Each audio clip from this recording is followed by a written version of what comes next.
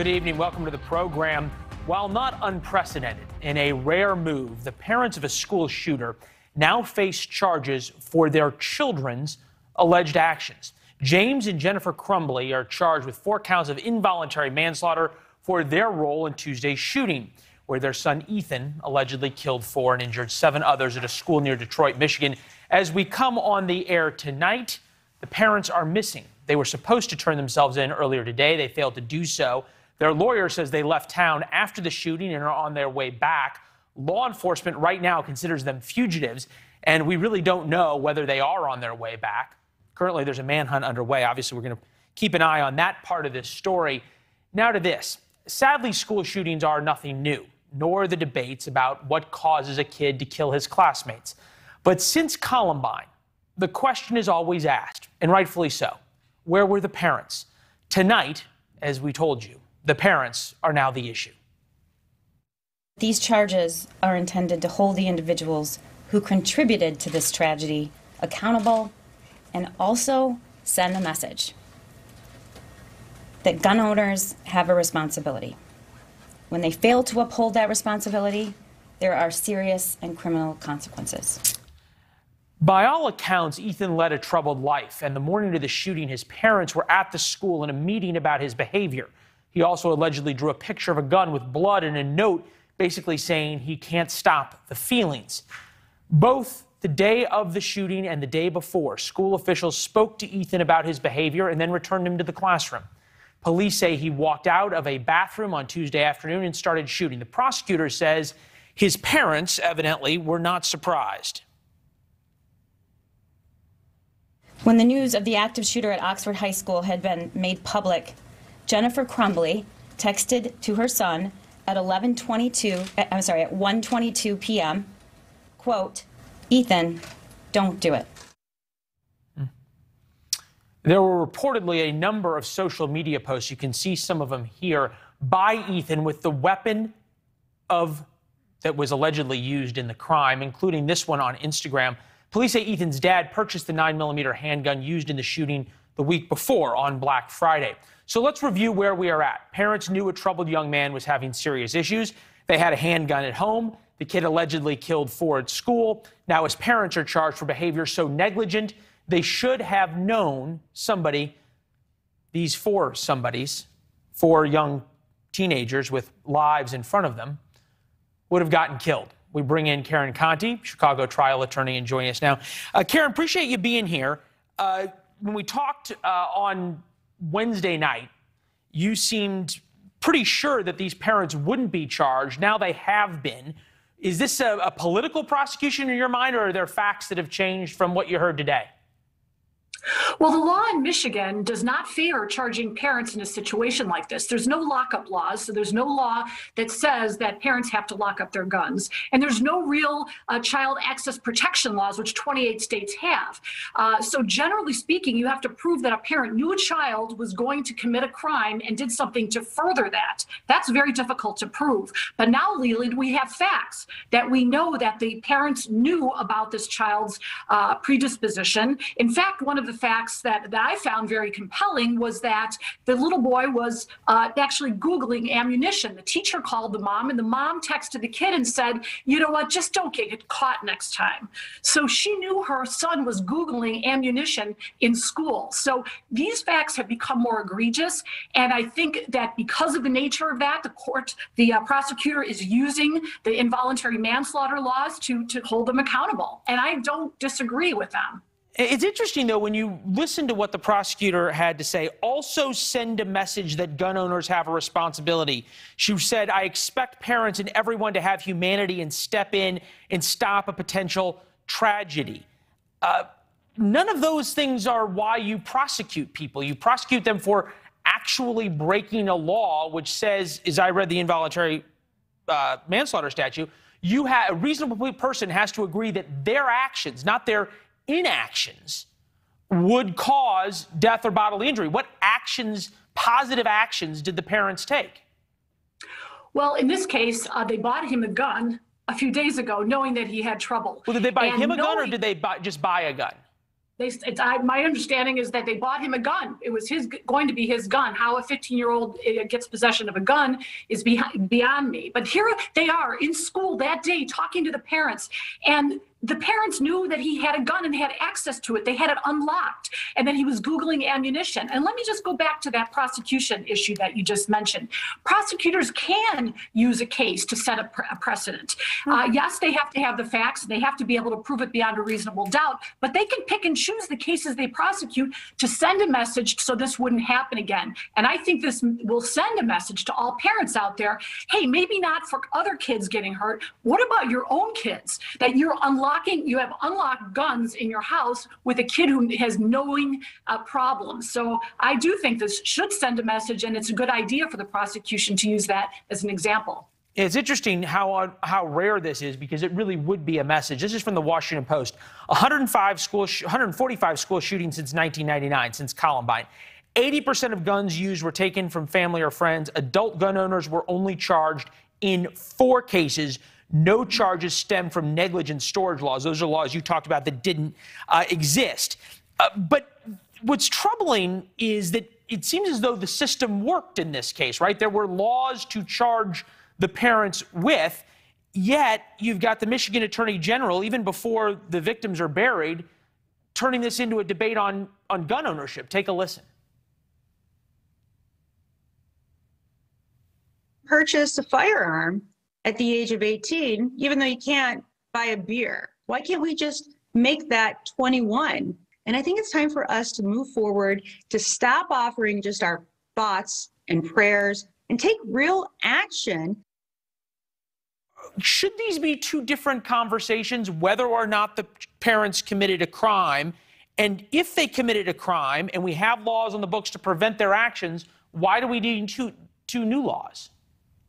Well, I think bad facts make either bad law or new good law, one or the other. And I think this case shines the light on the fact that parents need to keep the guns safe, and especially when they know that someone has these issues. And I don't have a problem with the laws changing. I mean, I'm not talking about the laws of 18 versus 21, but just if you have guns in a home, for God's sakes, have them locked up for the benefit of your own children. And you should be held accountable if you don't do that. It's that simple.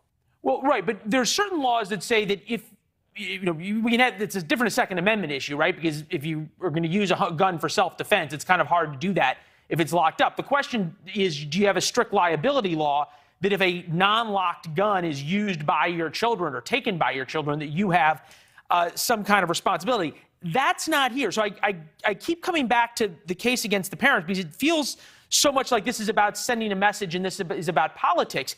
If by the Michigan statute you have to have done something that was so reckless as to positively know that you were going to kill somebody. Involuntary manslaughter occurs when a person is accidentally killed due to someone else's criminal negligence, or when someone is killed during another crime.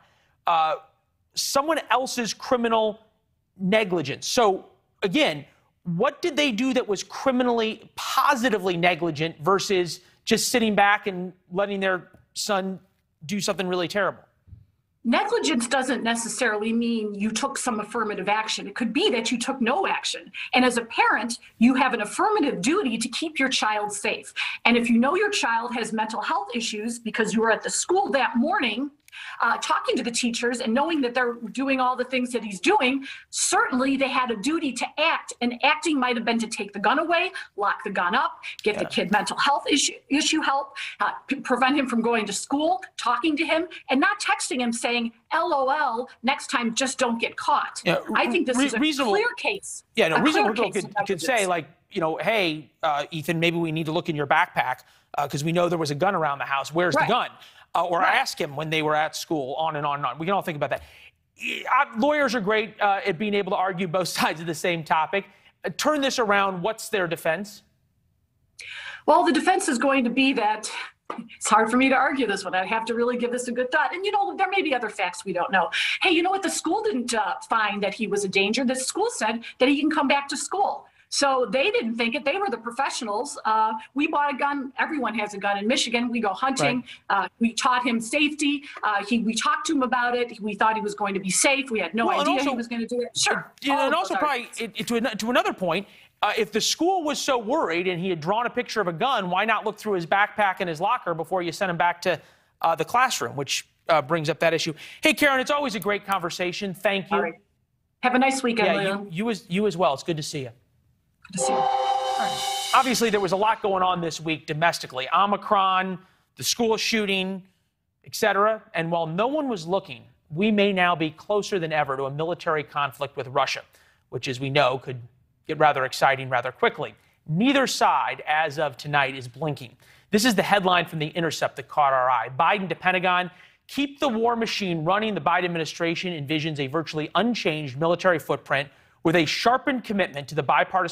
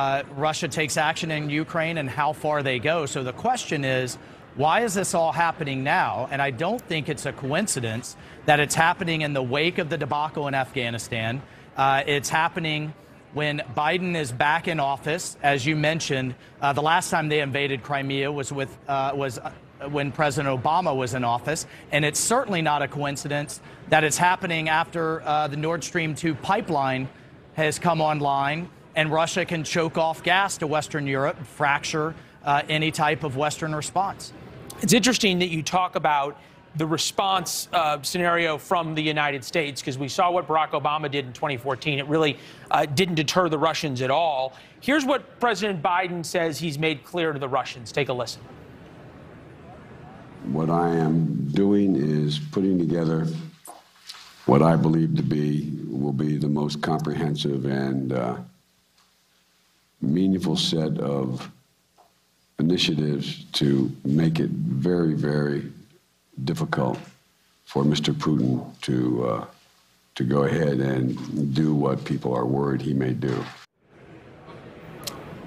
You're out there at the Reagan Library. I have to feel as though if we saw the same thing, or when we did see the same kind of Russian actions back in the 1980s, the language was very different from Ronald Reagan.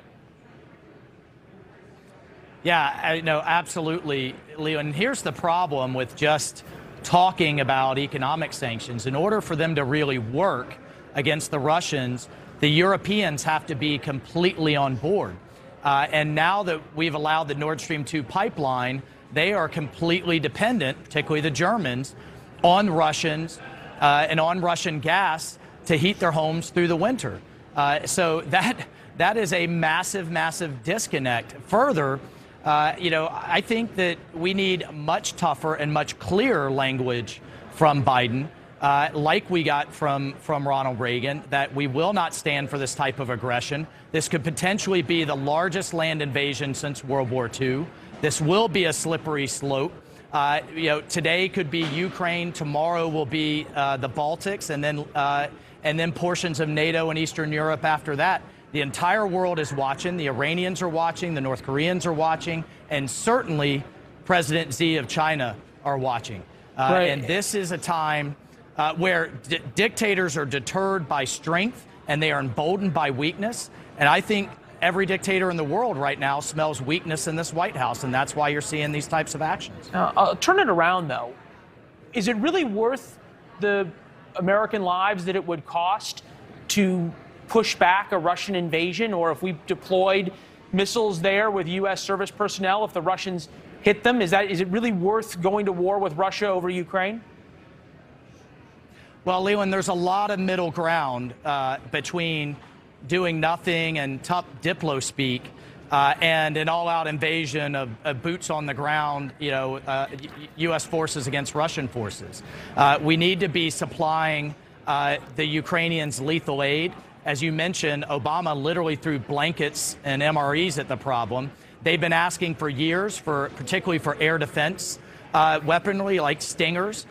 We can begin those sanctions right now. We need to begin deterring Putin from taking this action, raising the costs and making it clear that there will be a number of costs rather than waiting until it takes the action and putting ourselves in that awful situation of allowing the slippery slope to happen or committing U.S. troops. That's why the time for clarity is right now, not after he invades.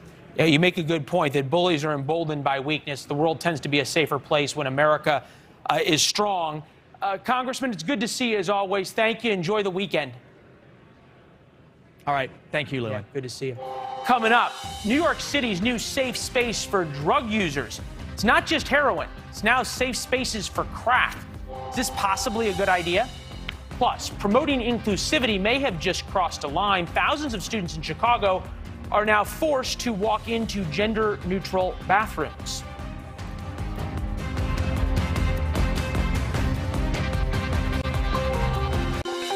Starting today, students at Chicago Public Schools can use any bathroom they want.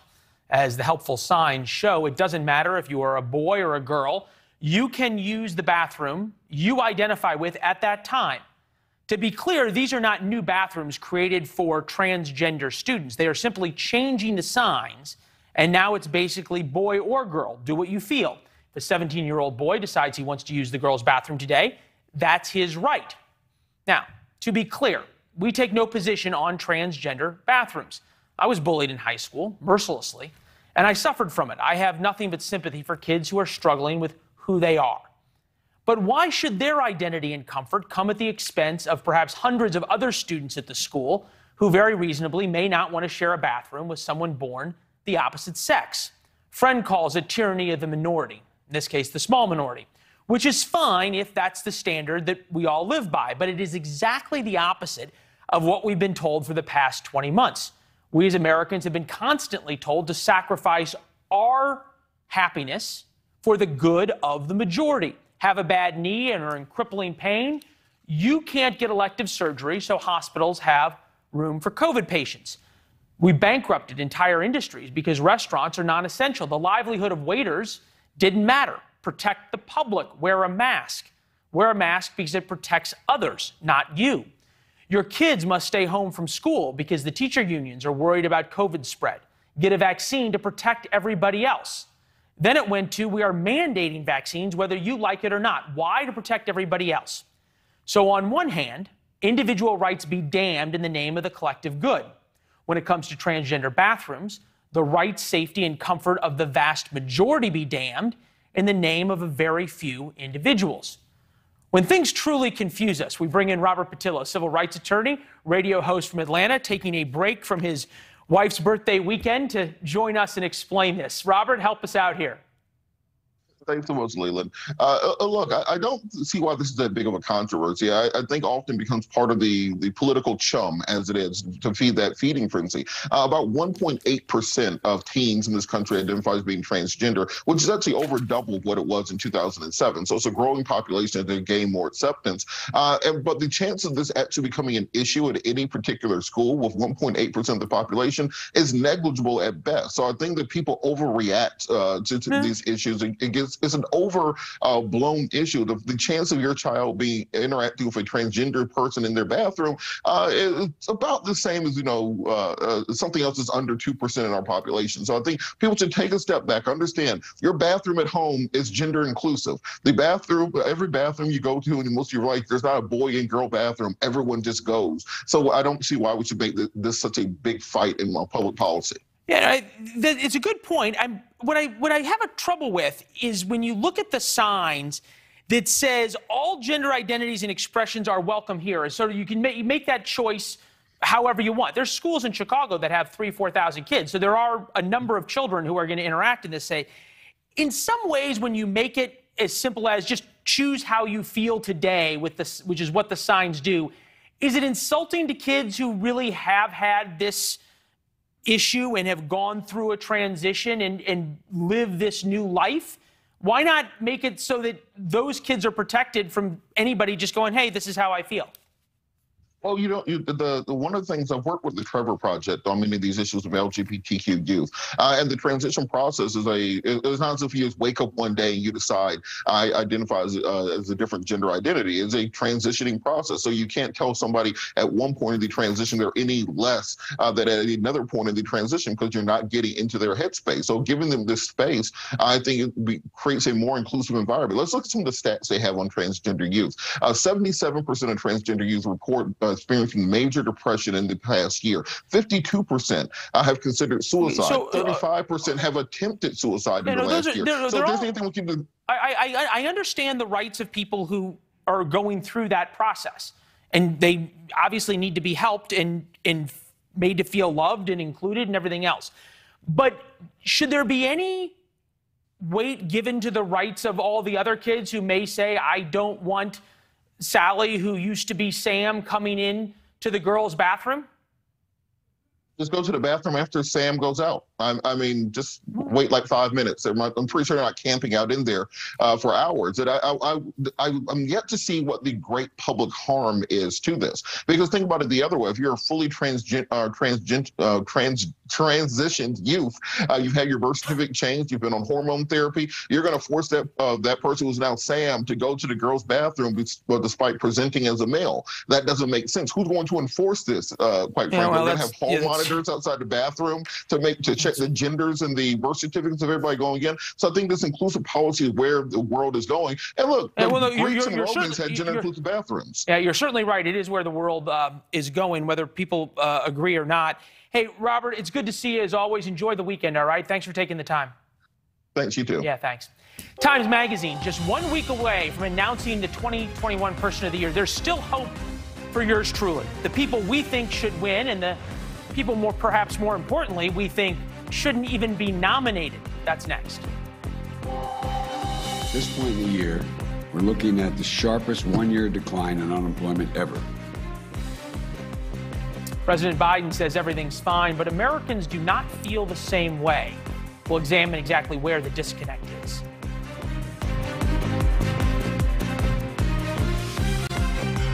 Our economy is markedly stronger than it was a year ago. And today, the incredible news that our unemployment rate has fallen to 4.2%. If you listen to President Biden talking about the jobs report today, you'd think everything is fine with our economy. But while Mr. Biden thinks that, the American public does not. And there's some numbers to prove it. This is the president's average approval rating from Real Clear Politics. The red line tells the story. A growing number of Americans are not happy with the job he's doing, more than half the country to be exact. Even more people disapprove of his handling of the economy. You can see there's about a 10-point spread, approve, disapprove. But the White House is defiant and won't admit what we all know. This month's jobs report was terrible. Here's Press Secretary Jen Psaki reacting to it this morning on MSNBC. Jobs number just crossed 210 jobs just added. So 210,000. So if we look at that breaking news right now, that's a number that feels a little, little off? What people can expect the president to continue to say today, month to month, is that what we're seeing are good trends. A big part of the reason people are upset with the economic recovery is prices on everything is up, especially gas prices. They're at a 7-year high. President Biden, however, said today, don't worry about it. We've seen oil and gas prices out of the wells, oil and gas prices on the wholesale market come down significantly. Significantly. The Democratic Congressional Campaign Committee took note. Here's the tweet. It does look like it is a significant trend down. In this DCCC tweet, thanking President Biden for bringing prices down. Then you look at how much they've gone down, a whopping 2 cents.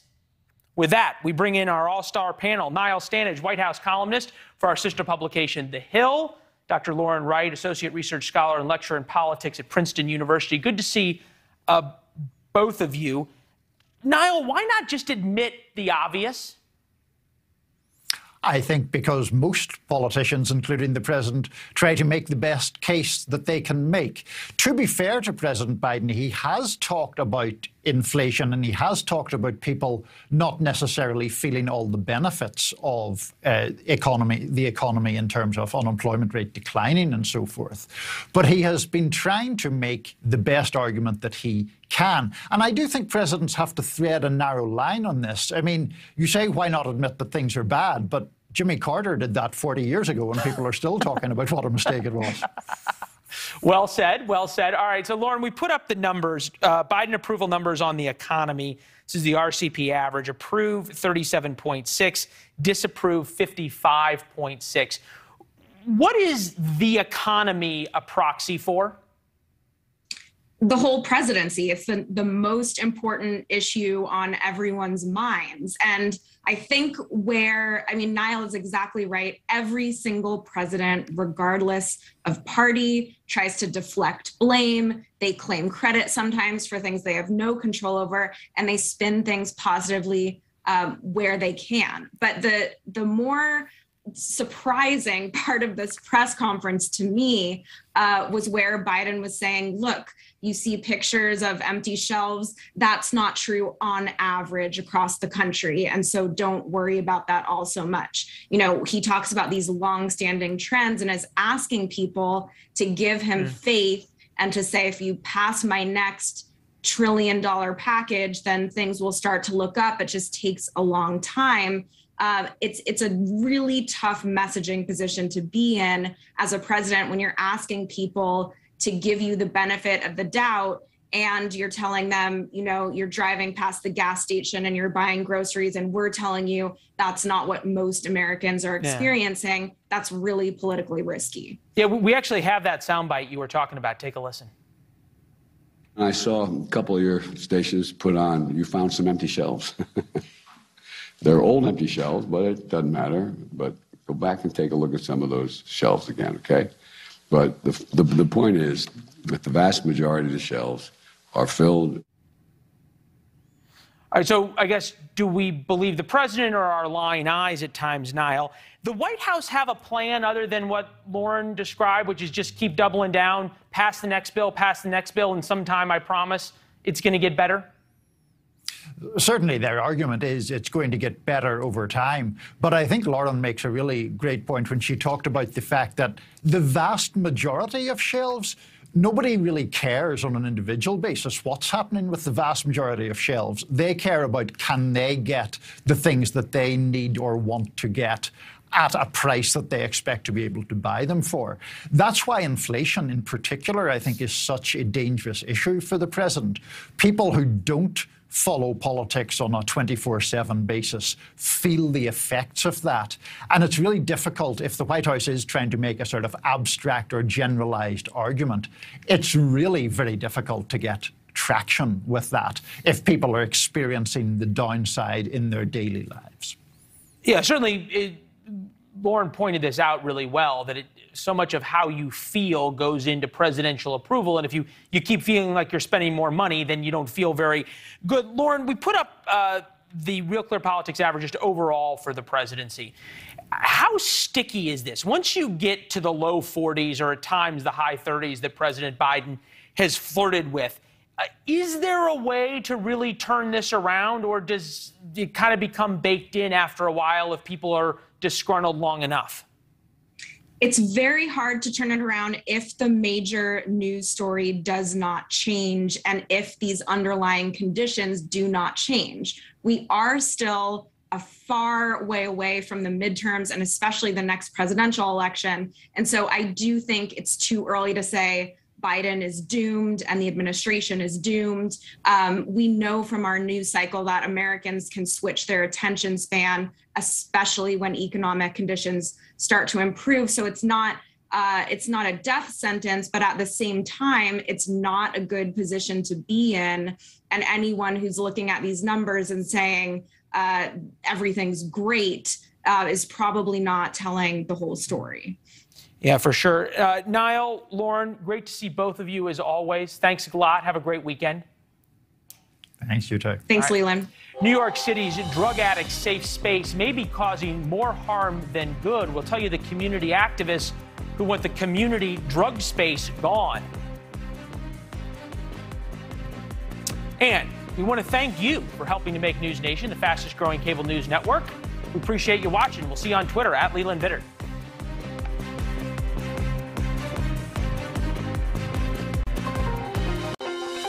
Welcome back. We have all heard about safe spaces. Well, now in New York, there are safe spaces for smoking crack. Yes, actually safe spaces for smoking crack. Earlier this week, New York City Mayor Bill de Blasio said the city had two sites, which he calls overdose prevention centers. Both are in Manhattan, one in East Harlem, the other in Washington Heights. People, of course, can have legitimate debate about safe injection sites, namely to prevent opiate overdoses and a safe needle exchange. They also bring in some of the most dangerous parts of society, the drug dealers, to be close to their customers in a neighborhood, often close to schools. But it's difficult to understand a city-sponsored safe house that allows the smoking of crack cocaine. Josh Clennon manages low-income housing cooperatives in Harlem, and also a community activist there with the Greater Harlem Coalition, and joins us now. All right. Obviously, there's some drug users who are not going to die of overdoses because of these safe injection sites. Is it worth bringing crack addicts into these troubled neighborhoods to have that happen? It's a great question, Leland. So Harlem, of course, is a community that was hit hard by the war on drugs. So we're a community that's very sensitive to this issue. We fully support harm reduction policy and programs to, decriminalize and reduce the harm experienced by people who suffer from substance abuse disorder. But the problem that we face here in Harlem is that we have an overabundance of treatment facilities. So Harlem hosts 17% of the city's substance abuse treatment facilities, while only being 3.5% of the city's population. In addition to that, if you look at the state's Oasis's own data, it shows that 70% of the patients coming into Harlem to utilize these facilities do not live in our community. They're traveling as far as Staten Island. So this is just a problem in terms of the city and state have really created a public safety hazard in our community. We have an overabundance of people traveling to our community to utilize these programs, drug dealing, things of that nature, right in front of our schools. And we're really looking for the city to create an even distribution of these sites. Why don't you think they're doing that? Why don't we see one of these centers on the Upper East Side, say? Well, that's the question that, we constantly have been asking Oasis for the past 5 or more years now. Why don't we see these sites opening up on the Upper West Side, Upper East Side? And, it's obvious, this is a situation where race and class play a big factor. Harlem is a lower income community, and, our elected leaders and state agencies saying that they can just push us around, essentially. Yeah, and dump these injection centers and everything that it brings in Harlem. I'm interested in this because so much of the African-American community and the lower class community has really been hit hard by the vaccine mandates and the restaurants that have been closed in the service industry and on and on. When people show up at these injection sites, are they demanding people show vaccine cards? Like if you go into a restaurant, are they trying to reduce the amount of COVID that's being brought into your community too? That's a great question that I don't have the answer to, but I hope they are. I think that, again, I want to say that, these programs, it's great that they're going to reduce overdose deaths. We want to reduce deaths from substance abuse disorder. That's important, but we need to make sure that these sites are evenly distributed throughout our entire city so that people have access to treatment in their own communities. Imagine traveling 1 hour every day back and forth to get life-saving treatment. It doesn't make any sense. Well, I guess it doesn't make any sense if the goal is treatment. It does make sense if you want to be able to have a treatment center that's not in your backyard and dump it in Harlem. What are some of the problems that you guys have seen with this overabundance, if you will, of treatment centers in Harlem? Absolutely. We've definitely seen reduced traffic to our small businesses. We've definitely seen, increase in petty crimes, theft, just loitering, public urination, things of that nature. It's just, for people who live, especially in this immediate area, which I'm one of those individuals who do. I live just 2 blocks away from the majority of these facilities. On a daily basis, you're trying to get past. Yeah, you're surrounded by drug users when you're trying to have a business or start housing offices or do all sorts of different things. Yeah, Josh, I got to tell you, keep fighting the good fight. The people of Harlem are lucky to have you. Thank you so much. Appreciate the time. Thanks. We'll talk soon. And up next, who we would love and also hate to see as Time Magazine's 2021 Person of the Year.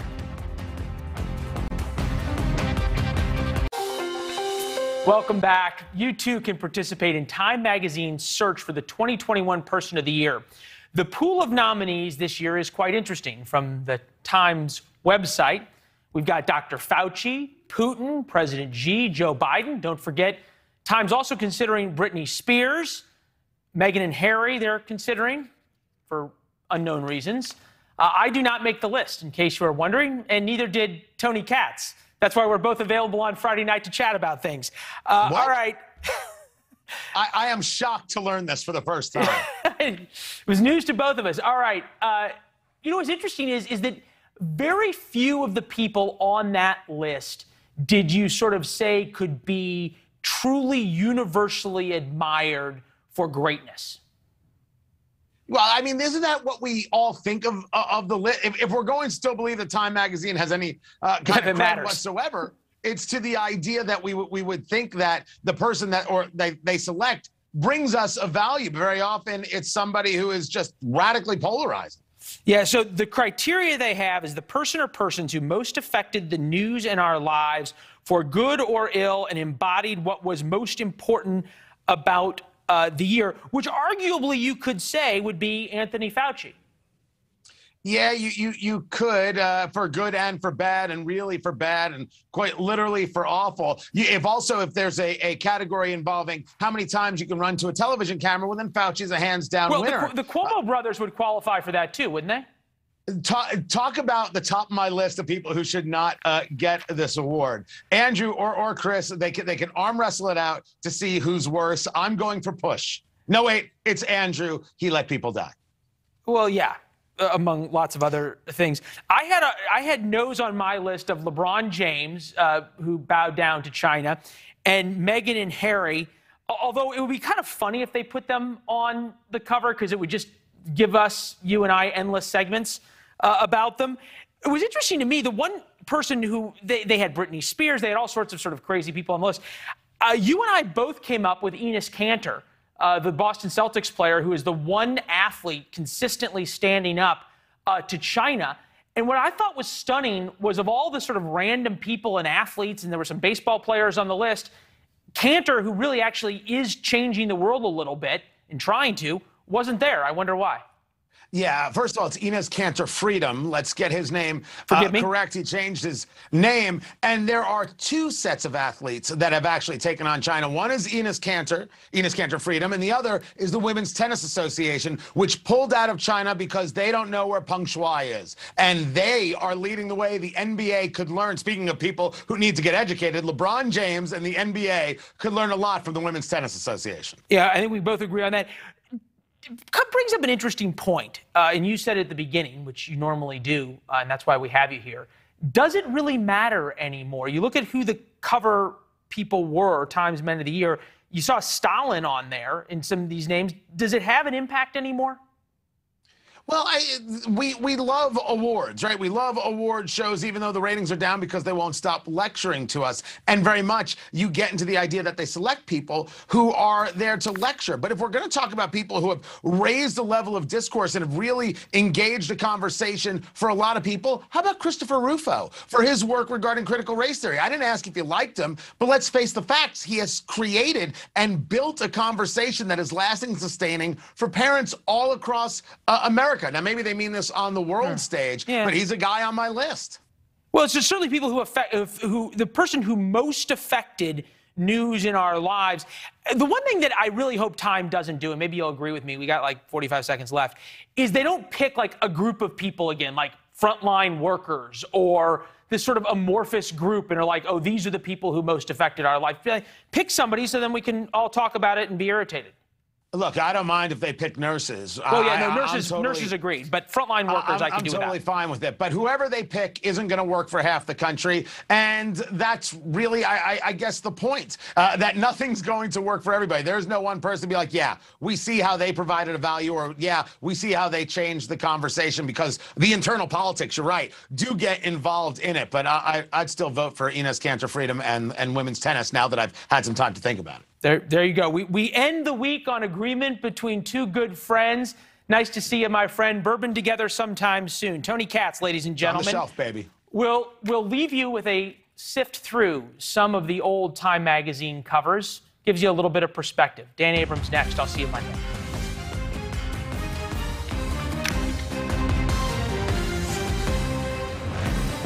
Thanks for watching. Click the red subscribe button below so you can get more of NewsNation's fact-driven, unbiased coverage.